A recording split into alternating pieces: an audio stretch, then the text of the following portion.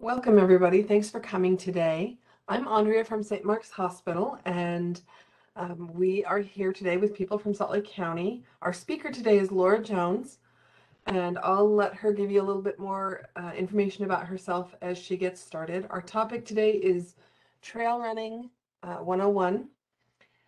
Sadie will be putting in the chat during the program today the link for your healthy lifestyle points. If you have questions during the course of Laura's presentation, go ahead and put them in the chat and I will keep an eye on those. And if they are on topic, I will ask Laura those questions right then. Otherwise, I'll save them till the end. So Laura, go ahead and get started. All right. As always, thank you very much for having me and letting me teach you. Laura, we can't hear you. Oh.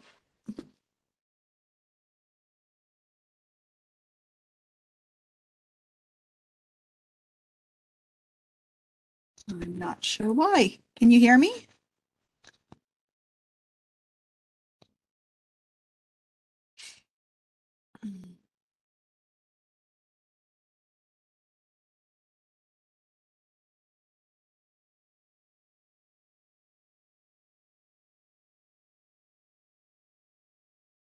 Hear me now?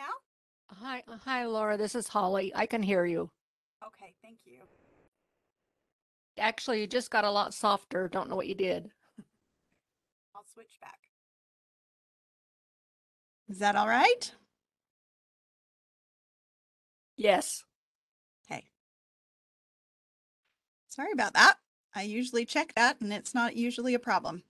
All right. Well, anyway, thank you for having me and letting me share my passion for preventative medicine and for exercise. And we are going to talk about trail running today.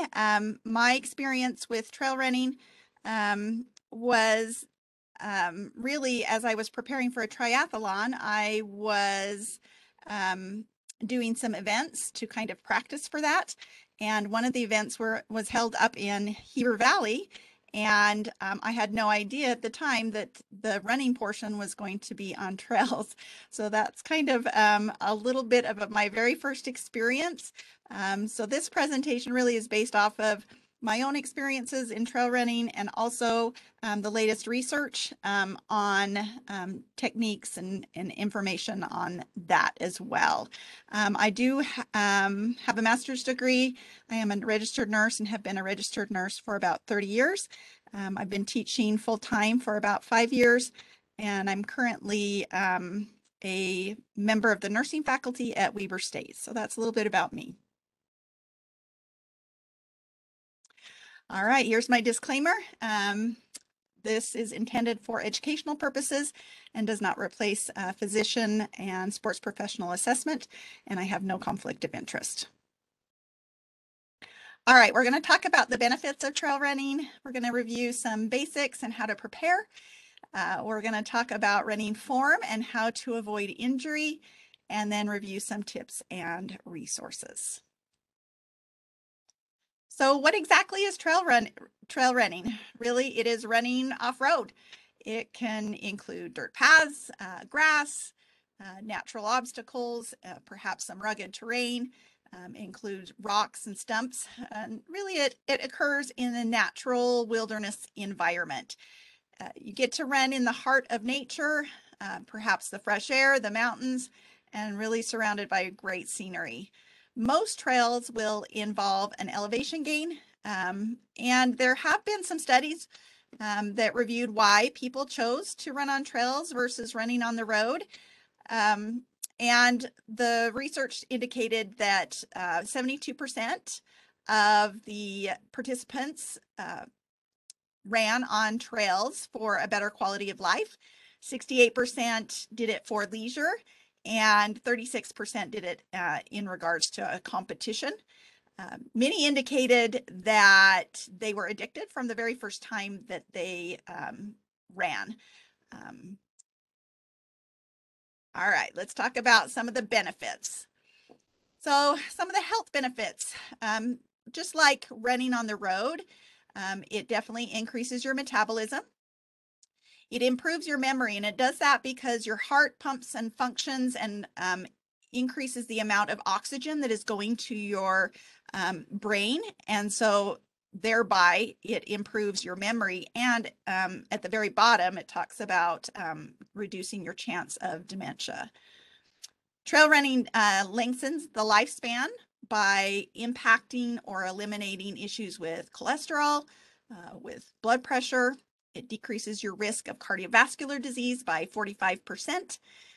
It decreases your risk of certain types of cancer, type 2 diabetes, and stroke. And I already mentioned your risk of dementia. Trail running really improves mental health due to the endorphins that is released. Research shows that 78% of people choose to run on trails for the mental health benefits.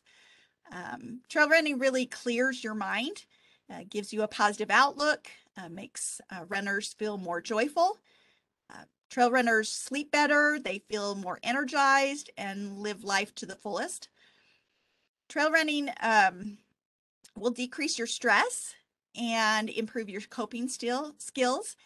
And research has identified that trail runners are actually more resilient and have more perseverance than an average road runner, and definitely over those that don't have physical activity.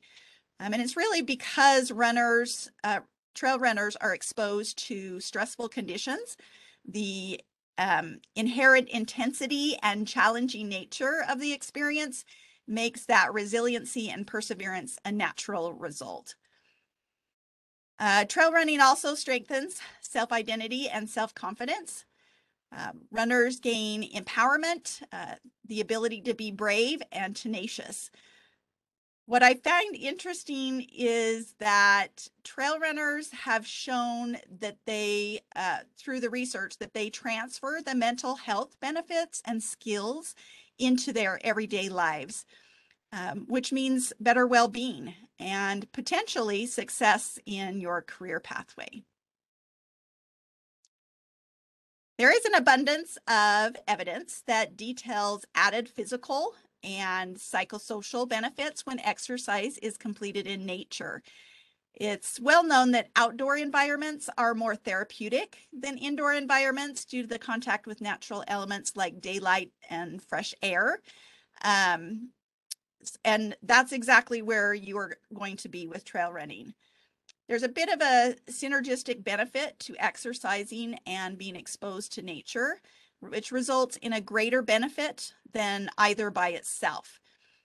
Specifically, it deactivates your sympathetic nervous system, which is your fight or flight system, so that you're not getting that release of adrenaline and noradrenaline levels, which ultimately thereby strengthens your immune system. It creates like calmness.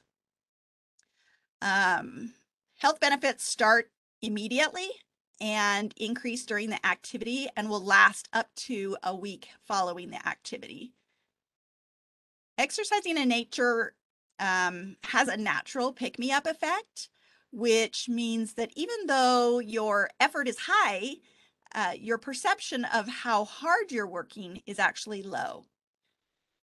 And then finally, those who exercise in nature are more likely to meet the recommended activity levels and more likely to repeat the activity. Studies show that trail runners really connect with nature and receive these natural benefits and more.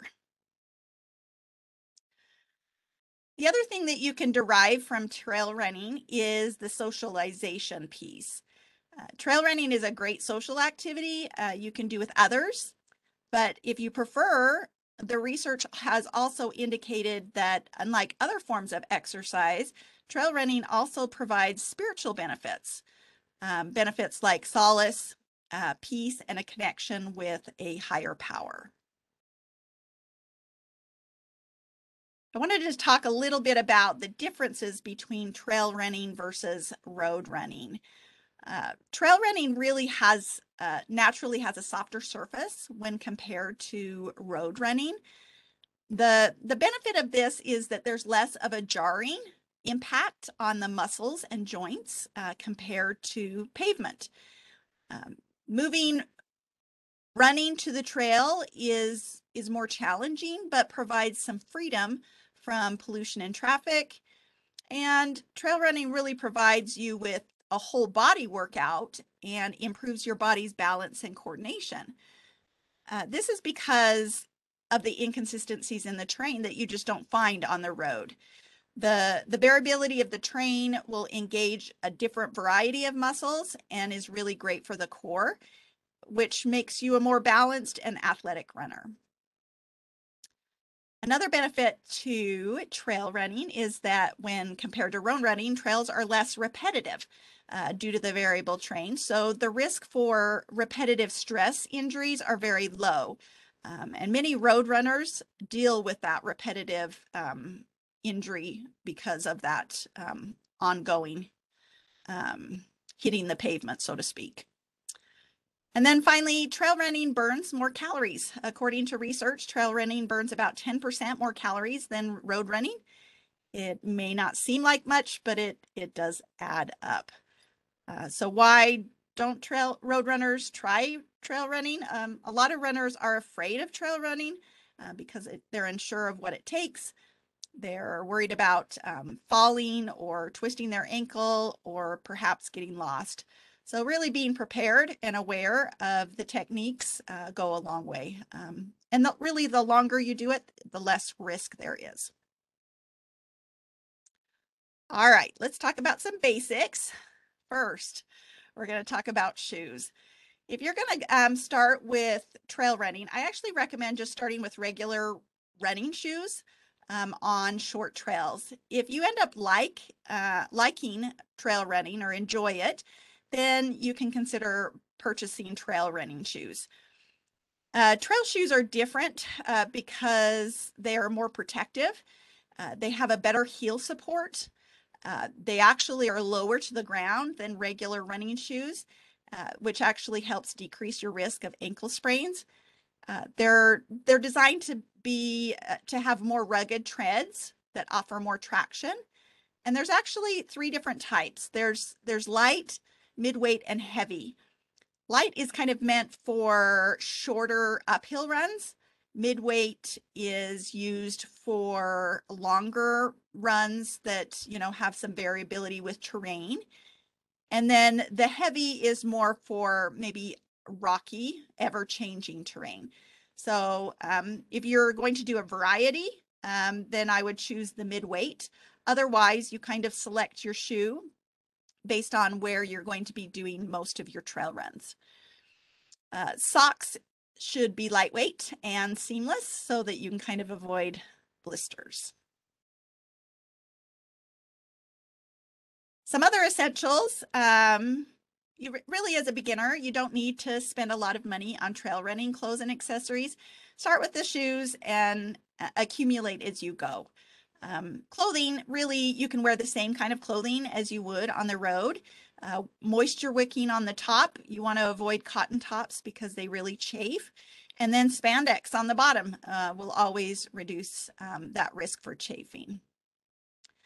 In regards to trail running, I encourage you to dress in layers because and have a waterproof jacket, because depending on the weather and where you're going, you never know what the weather will do. And you can always take off layers, but you don't want to get cold and wet. That will make your run miserable.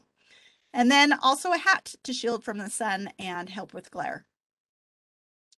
Some toiletries I recommend is sunscreen, some lip balm, and insect repellent, depending again where you're going.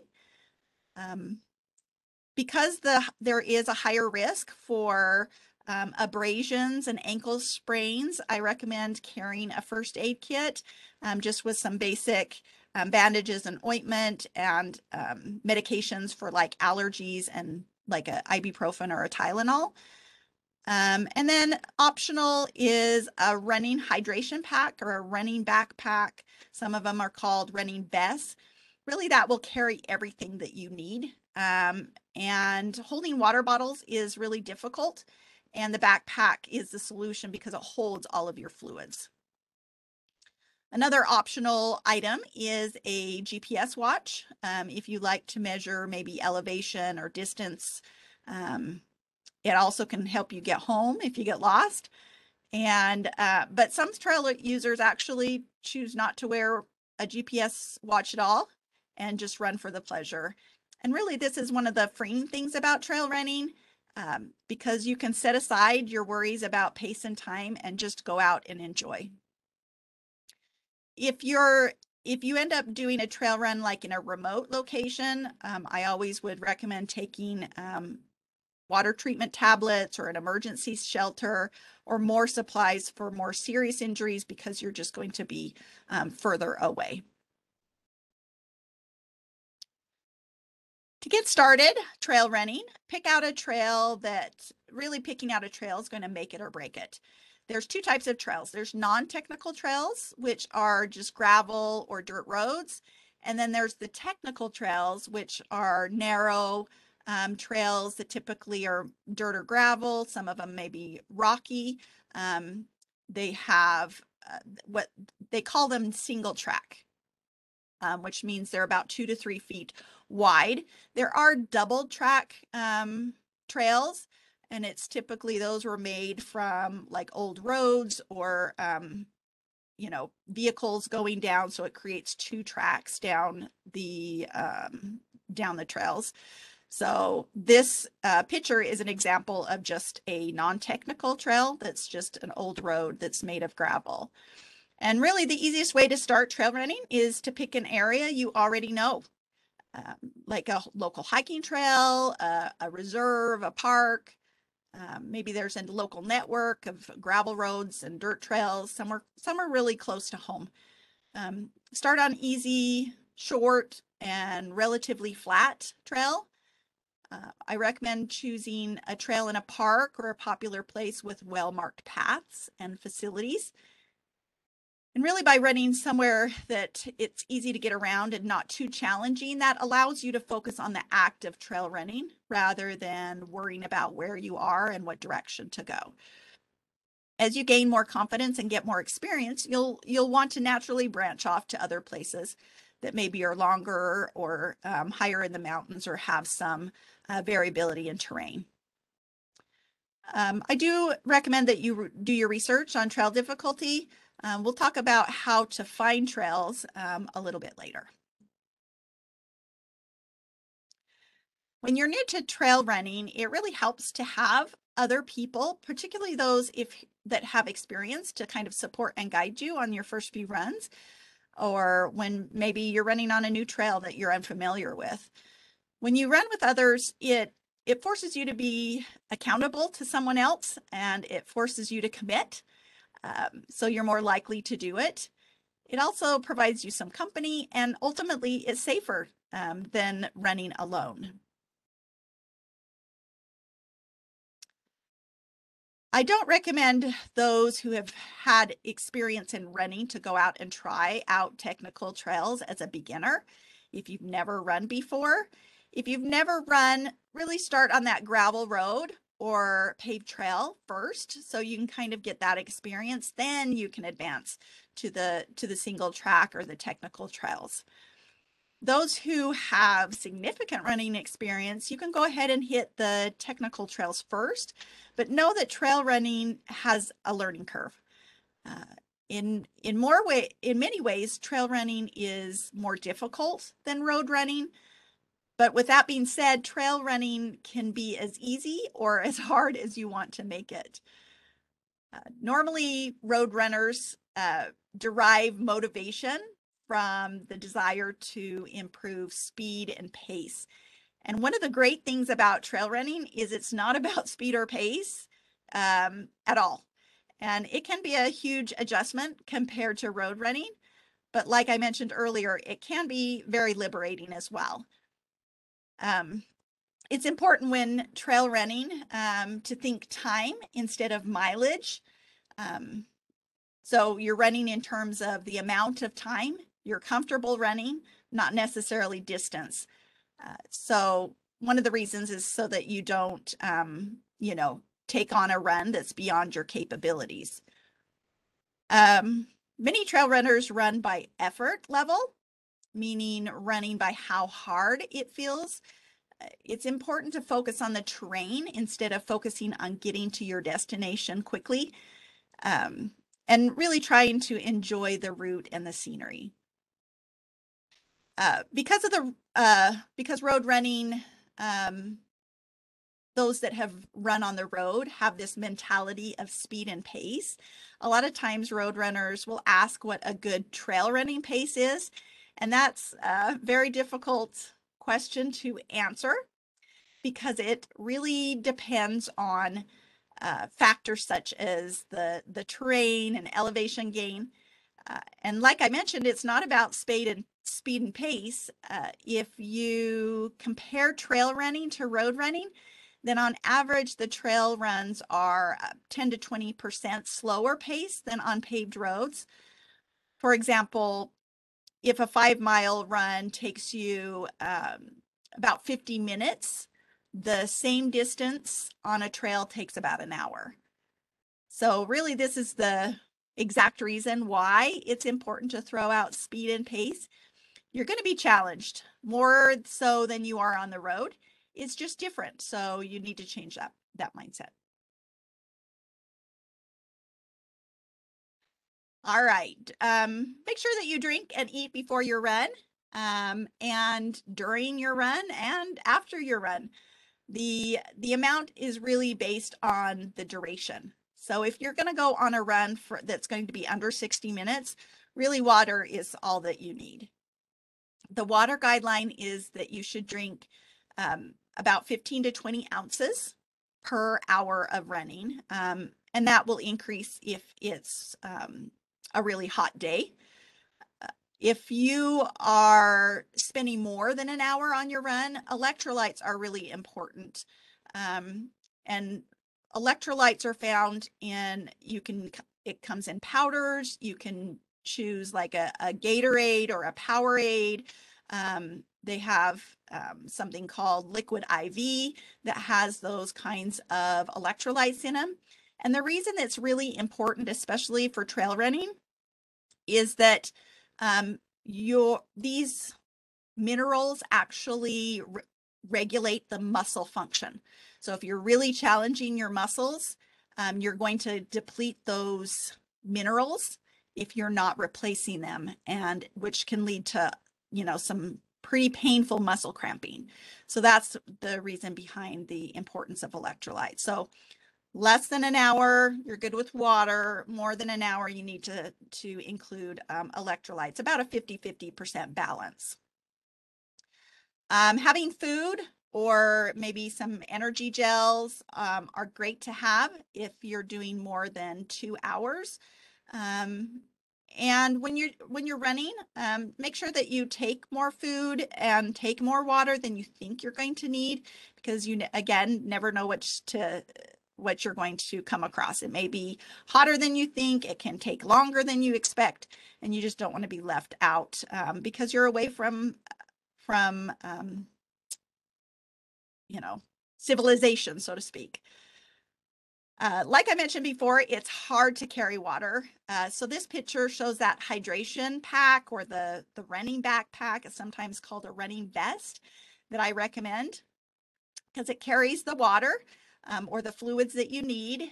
And it also will carry, like, your keys and your cell phone and a snack and what have you. So it really will carry everything that you need. All right, let's talk about safety. Trails, by their very nature, are remote. So getting help if you get injured or lost is really a challenge. So here's some things that you should kind of be aware of to help keep you safe and mitigate those kinds of issues. Make sure that you look at your intended route and you look at the weather. I recommend keeping your runs to marked trails. If you're running on mountainous routes, make sure you take a map with you. You can have your map on your smartphone. But if you're going to do that, you need to download the map first because service may not be available. If you are relying on your phone, it should be fully charged and put on airplane mode to kind of preserve that battery. If you're comfortable with technology, you can actually load the route, turn by turn directions to your phone or a GPS watch, or throw out the phone and don't worry about it and just take a physical map. It really depends on what kind of trails that you're choosing. If you're by yourself, make sure that you let someone know where you're going and when you're going to be back. We have heard many times on the news of people, not showing back up. And so that is the big one for safety, is knowing where exactly to look for you, and when to look for you. Alternatively, you can also leave a note in your car at the trailhead that describes the route you intend to run.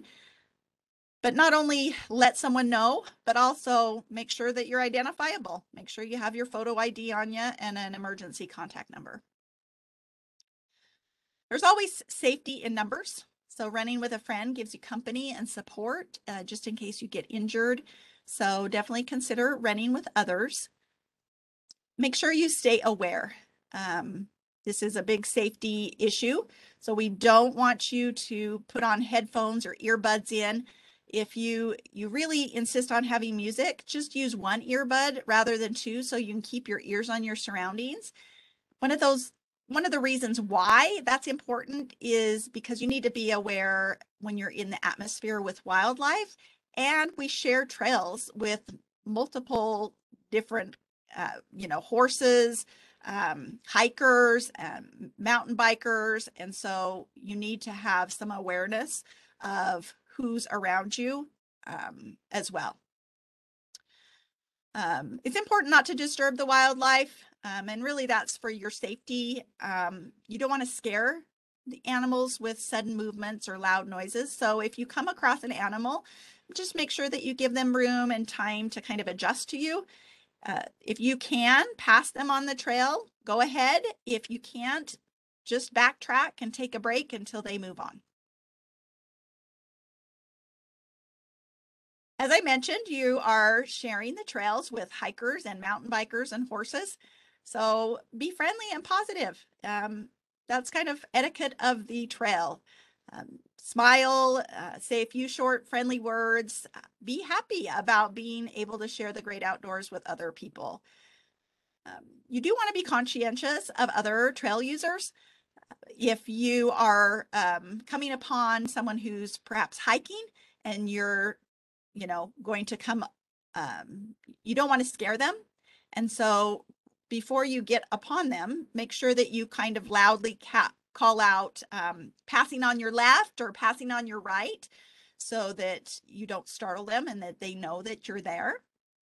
If there's someone behind you and it's kind of those narrow single tracks I mentioned, you can move off to the side to allow them to pass. The general rule is if trail users are going uphill, it doesn't matter whether it's a mountain bike or a hiker or equestrian, then they really have the right of way. And it doesn't matter where horses are, they have the right of way, period. Mountain bikers are actually supposed to give way to pedestrians, but especially if they're traveling downhill, it's easier as a trail runner to kind of quickly step out of the way and let them go past you rather than assuming or expecting them to stop. Make sure that you're not blasting music, hence why I mentioned the one earbud, like I mentioned earlier. And then finally, leave no trace. Many of you are familiar with these concepts, but for trail running specifically, it's important to remove all your trash. That includes like apple cores and banana skins. Don't leave those out. It's actually detrimental to little creatures.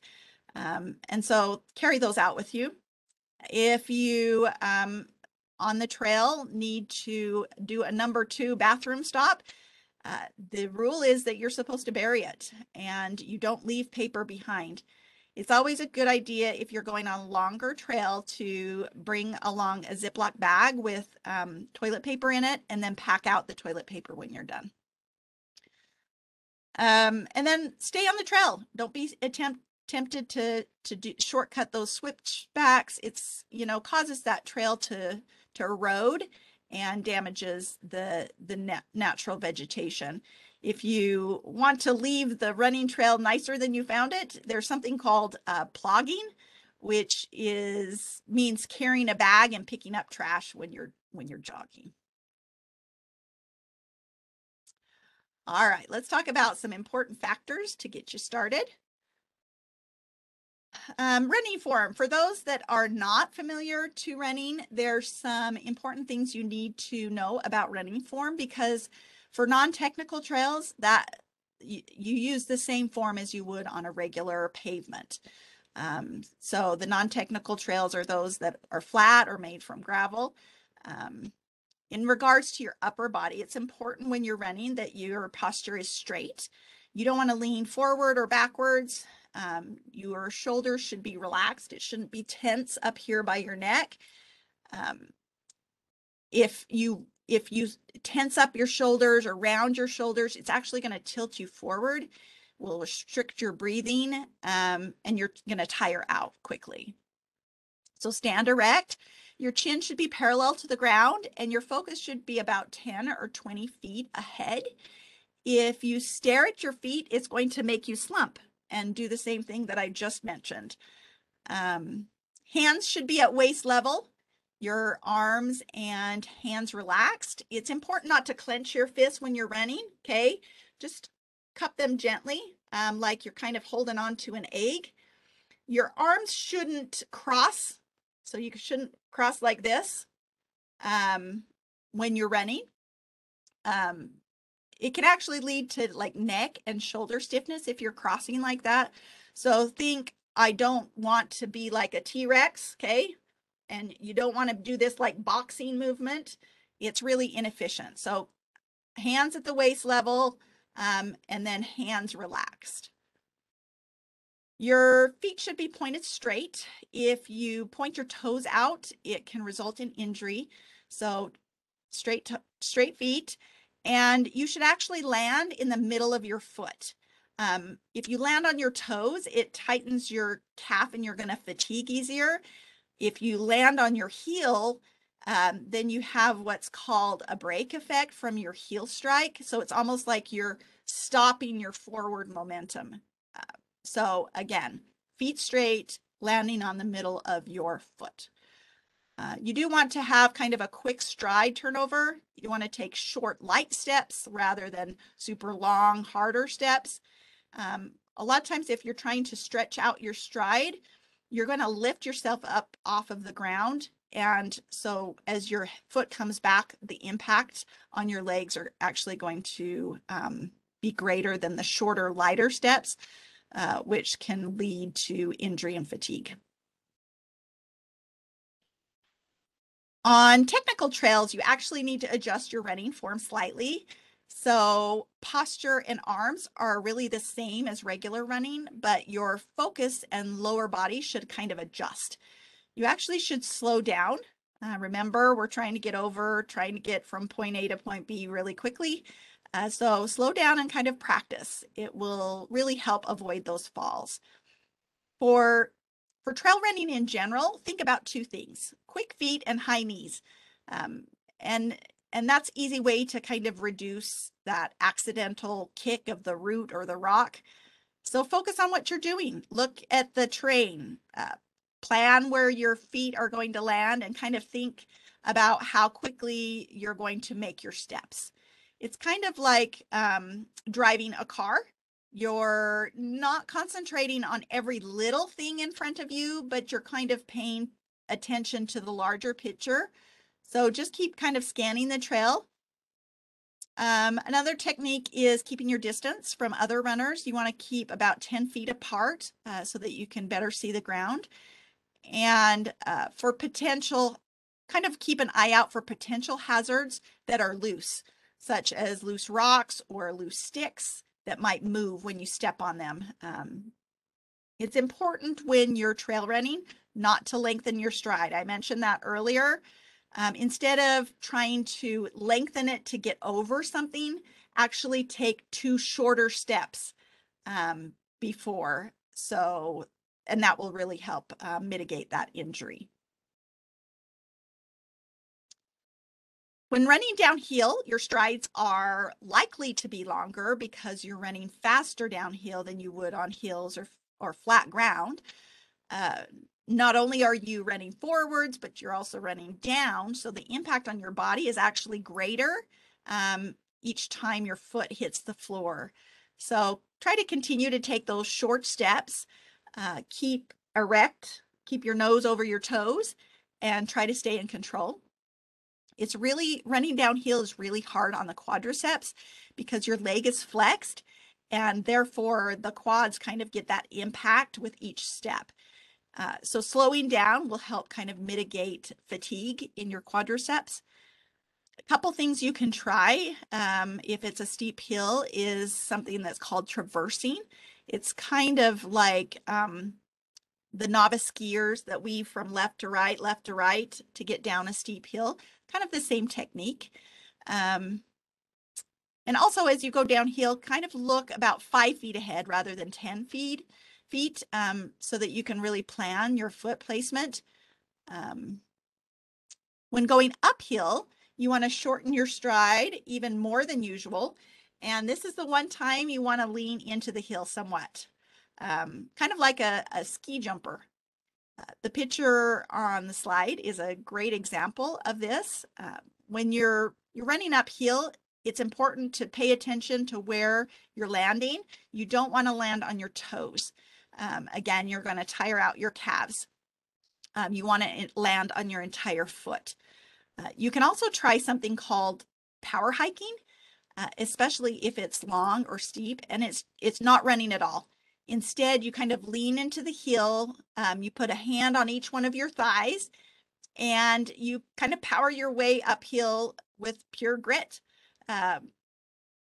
You really can climb uphill faster that way than people can run.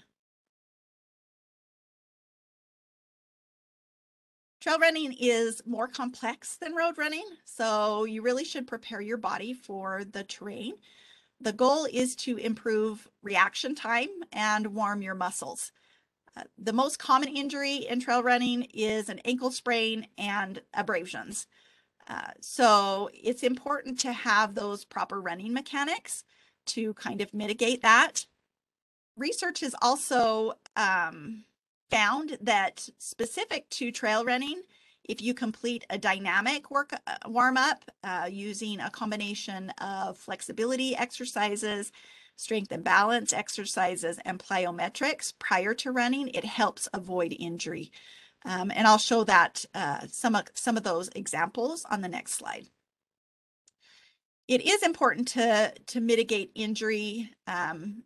So if you're running, it's important if you suddenly have an increase in pain during a run, or maybe you were a little bit achy, but it wasn't that big of a deal when you first started, but now the pain changed from achy to sharp, that you need to stop running to mitigate that so that you're not going to injure yourself. Also, before you get started, if you are already sore and your pain is maybe a 3 out of a 1 to 10 scale, then you shouldn't go running. That will again create an issue for injury. And then also, if sometimes you'll have some soreness after a run, if your soreness lasts more than 24 hours, it means that you went too far and you pushed too much. So scale it back. And one of the reasons you don't want to run with pain is because you kind of compensate, is what it's called. It's when you are hurting somewhere, you'll move or run differently. Like you'll limp a little bit, you'll hike up a hip to avoid like a painful movement. And so the general rule is no running unless no running if you notice that you're compensating, and don't run until that compensation kind of goes away. So these are the exercises that I mentioned. Again, research has found that completing a dynamic warm-up will help improve the reaction time and decrease your risk of injury. So doing that combination of flexibility exercises, strength and balance, and plyometrics will help with that. These are some of the recommended exercises that will help warm up your muscles before you run. So in regards to the flexibility, there's a couple different things. And again, these are moving. You're trying to warm up your muscles by moving. That's that dynamic warm up. So doing your high knees, just alternating your knees over and over and over again. Doing hip swings, side to side, front to back, are that flexibility portion. In regards to strength and balance, there's something called multi-segments. And on the picture, it shows a person kind of standing and then putting their knee on a ball. Instead of that, you can use like a rock or a railroad tie or anything that's kind of handy. You can still achieve these strength and balance exercises. And then finally, plyometrics. That's, again, the dynamic workout where you maybe squat with a jump and then squat and then jump and then squat and jump and then single leg hop back and forth. After you finish, cooling down is always a great idea after any run because it sends oxygen to the muscles and removes lactic acid, which helps kind of make so that the soreness isn't so bad. I recommend following your run with just a short, like 3-minute walk, and then doing a series of what's called static stretching. Now, static stretching is not like stretching and bouncing, okay? It's a stretch and hold, and it's a stretch and hold for about 30 seconds. So it's important to breathe while you're doing your stretching and holding so that the oxygen gets where it needs to go. Some great stretches that are important to include would be calf stretches. So the picture shows kind of an example of stretching your calf. Forward fold gets the back of your legs. That's basically how you fold in half. And then also doing a quad stretch. Some additional things that can help with kind of soreness are compression socks, warm soaks or Epsom salt baths, or massage. You can do self-massage. Actually, there's like rollers that you can kind of roll on top of it to do some self-massage as well. All right, we're wrapping things up. The final thing we're going to discuss is some tips and resources. Some tips that I have is enjoy yourself. Trail running is an excellent form of exercise, but it's also a fantastic way to spend time outdoors. You can get on the trails for the pure enjoyment of moving your body amidst the nature. Make sure that you stop as often as you want to. Again, we're not going from point A to point B as quickly as possible. You don't have to stop just to catch your breath. As a runner, it's easy to get wrapped up in those numbers again. But by really allowing yourself to alter your mindset from numbers, the experience you can truly begin to, your experience is so much better. You can really truly begin to love trail running. And then finally, bring your camera. Bring your smartphone or a small camera. There's so much to see when you're on a trail that you may want to capture a beautiful view. Trail running is fun, and trail racing actually takes this enjoyment to a whole new level. Research has actually shown that trail racing participants found an increase in relaxation, excitement, pride, gratitude, and virtue, and a decrease in anxiety, anger, boredom, guilt, shame and resentment after participating in a race. So it really kind of helps that mental health portion. Many race organizers offer 5K, 10K, half marathon, marathons, and ultra marathons, just like they do with road runs. Here along the Wasatch Front, they actually have something called the Wasatch Trail Running Series. It takes place springs through summer on Wednesday evenings, twice a month. And it's on the dirt trails of open spaces and some of the local ski resorts. They have two courses. They have a short course that is 3 to 5 miles, and they have a long course, which is 7 to 9 miles. And each race will kind of conclude for a drawing for giveaways. And the more races you participate in, the more points you'll actually earn. And at the end of the season, awards are given to those who have the highest accumulation of the points.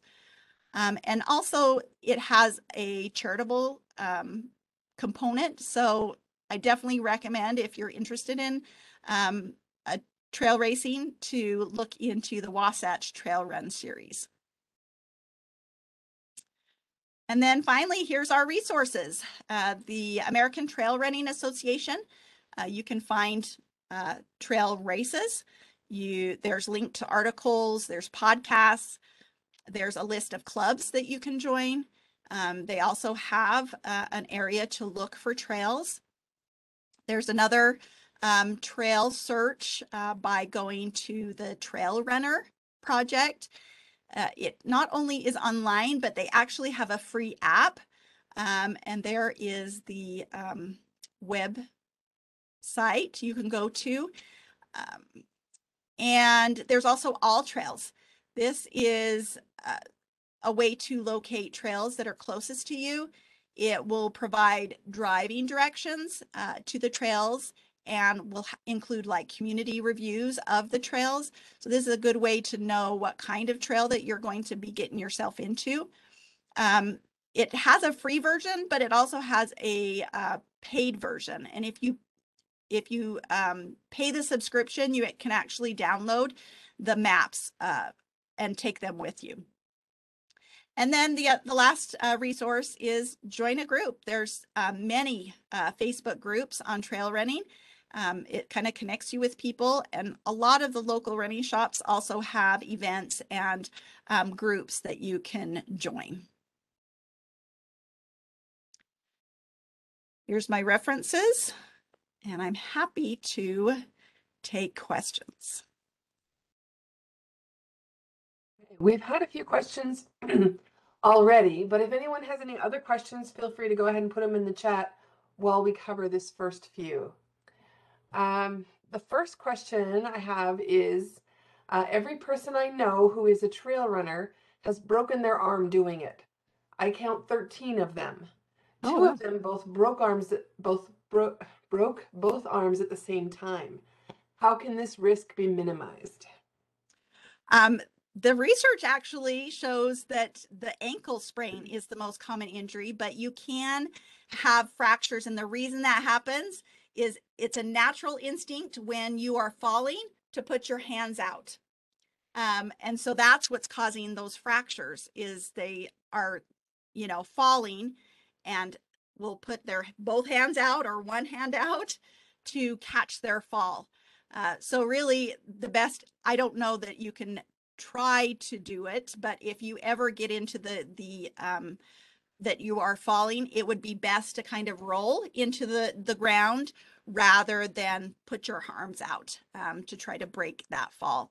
So sometimes that's easier said than done, but that's my best recommendation is instead of having the impact on one or two of your bones, if you have the impact on a larger surface of your body, then you're more likely not to get as injured. Good question.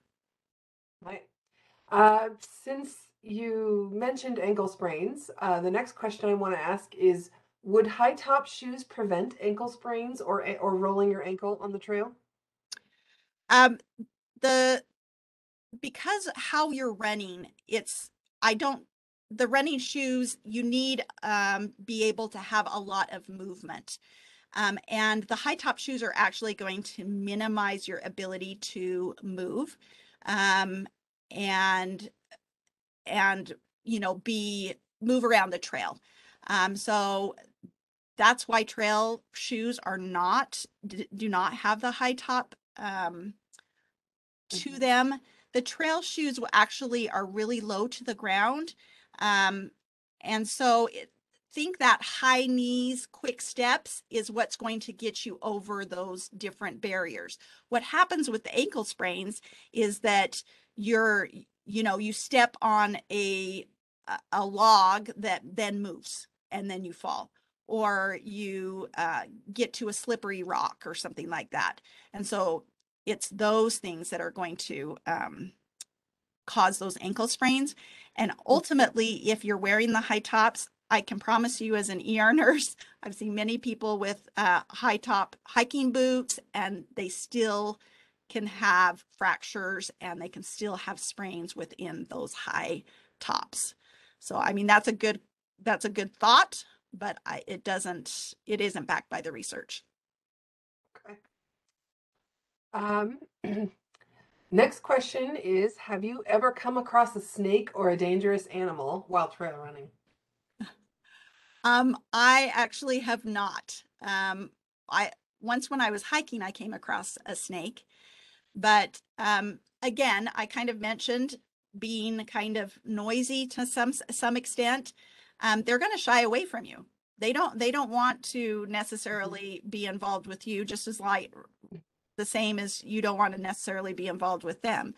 So, especially with running, you're going to be making more noise along the trail than if you're perhaps just walking. And so, I haven't personally had anything in that extent, but I also don't go really mountainous. I do more local trails and things like that. But as I mentioned, um, make I mean, you don't want to be super loud, but just give space if you do come across some sort of wildlife. The biggest thing you're going to see on the trails are horses, and just give them the right of way. And really, all wildlife, just give them the right of way. Back away, let it pass, and then move on. The next question is kind of related, and that is, what wildlife are we more likely to encounter here in Utah? And do they all need to be handled the same? I would say yes, handle all wildlife the same. Um, Kind of what I've already mentioned. So it depends on what trails you're going. You have the potential for deer and for elk and for little small creatures, snakes in particular. I mean, if you're really mountainous, you possibly could, do a brown bear or like a cougar or something like that. Those are possible, but are definitely on the rare side. And most of the trails that you're going to be looking up are going to give you that information, and possibly say, there's poisonous ivy in this location, just be aware. And so that's kind of where that research comes into play. Know where you're going, read all of the reviews and the information on what kind of a trail it is, and then you'll be better prepared. Good Okay, question. sounds good. I don't see any other questions. I'm scrolling back through the chat. Yep, those are all the questions we've had today. But thank you so much. This was a very interesting presentation, and I hope it was helpful for everyone who came. All right. Right. Thank you so much. Thank you. Goodbye, everyone.